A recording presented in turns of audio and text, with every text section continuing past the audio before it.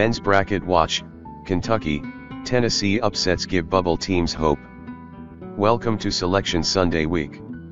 Sports Illustrated will be publishing daily updates of its projected men's NCAA tournament field to keep you up to date on where things stand heading into the selection show. So as automatic bids get locked up, bubble teams fight for their seat at the table and top teams compete for seeding, keep an eye out for all of the latest updates from SI.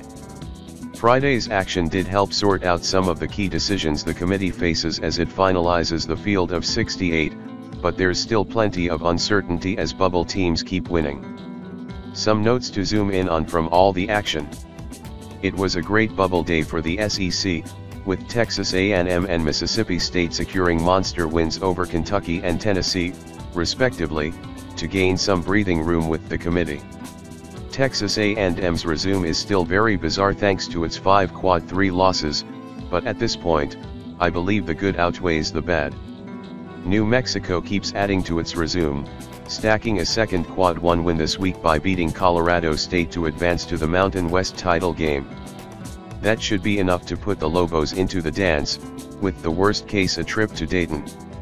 The Lobos can remove any lingering doubt by winning the Mountain West's automatic bid Saturday.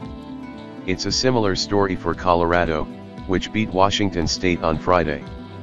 That may not quite be an elite win, but it does bolster a Buffalo's resume that was lacking at the top. Colorado should feel good about where it stands regardless but could avoid any speculation about a trip to Dayton with a Pac-12 title win over Oregon. All this positivity was bad news for the Big East bubble. Seton Hall's hopes, after once seeming like a near lock, are now very dicey, with the Pirates leaning on their win over UConn in December to try to stay in the field. St. John's played well against UConn Friday in the Big East semifinals, but there isn't a ton of substance in the Red Storm's 20 wins. Providence, meanwhile, is in rare company among bubble teams with 6 quad 1 wins and no bad losses, but the Friars are still right on the bubble and could well get left out. It's hard to believe all 3 could get left out, but 1 or maybe even 2 is certainly possible.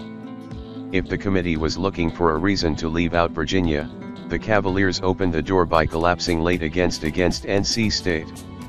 The resume metrics still love Virginia, but UVA doesn't exactly pass the eye test and lacks top-end wins.